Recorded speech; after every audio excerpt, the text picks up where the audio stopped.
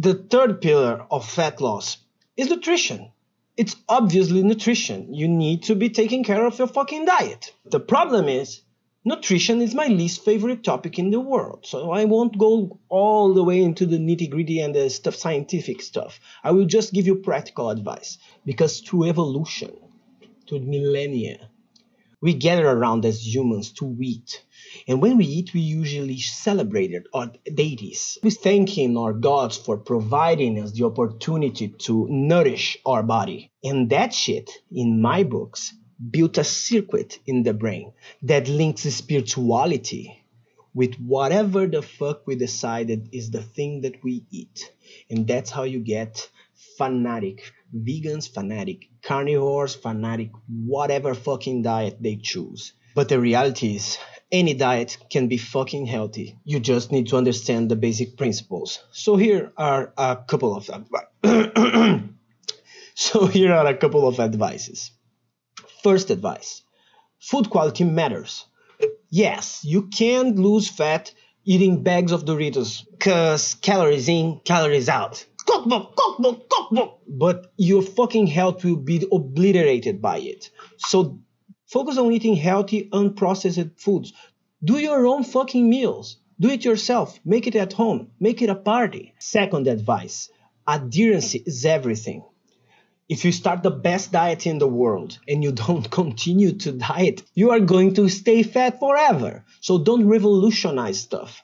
Start with simple substitution. For instance, if you just switch from regular soda to diet soda to whatever beverage that has 0 calorie, to be honest, you are already introducing a caloric deficit, probably 200 to even more calories a day.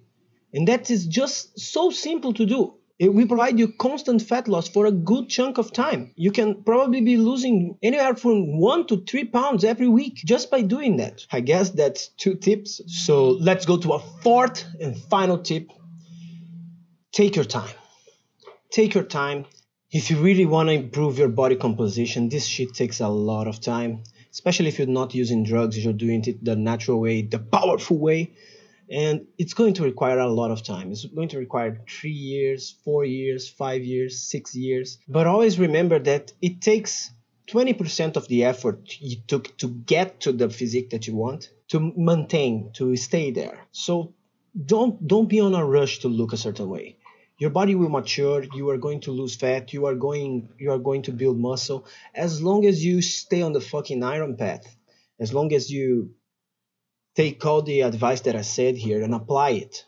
Do your fucking cardio. Do the resistance training. To pay attention to your sleep. You probably is not going to reach some arbitrary fictional picture of yourself that you might have had in your mind right now, but you'll be in the best shape of your life.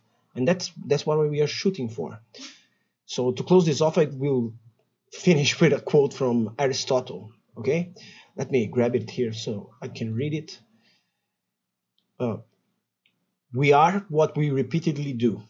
Excellence, then, is not an act, but a habit. Thank you for watching. Peace.